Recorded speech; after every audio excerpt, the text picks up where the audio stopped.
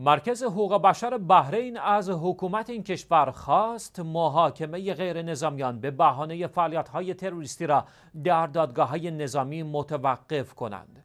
جولی جرملین، مسئول بخش روابط بین الملل مرکز حقوق بشر بحرین، ضمن طرح این درخواست افزود نظام حاکم بحرین باید همه احکام اعدام صادر شده را متوقف کند. جرملین همچنین از اتحادیه اروپا خواست تا از تلاش‌ها برای توقف محاکمه غیرنظامیان در دادگاه‌های نظامی که مغایر با تعهدات بین المللی حکومت بحرین است حمایت کند. مسئول بخش روابط عمومی و بین الملل مرکز حقوق بشر بحرین همچنین گفت قانون مبارزه با تروریسم که نظام حاکم بر بحرین آن را به عنوان ابزاری برای ظلم به معارضان سیاسی این کشور به کار گرفته است باید اصلاح شود.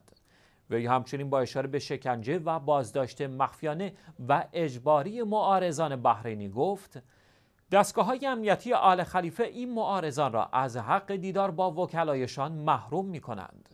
جرملین افزود از 7 بحرینی محاکمه شده در دادگاه‌های نظامی 2 نفر با حکم اعدام مواجه شدند. وی در خصوص سرنوشت این 2 تن ابراز نگرانی کرد. بحرین با بحران نارضایتی‌های عمومی ناشی از سیاست‌های ظالمانه آل خلیفه مواجه است.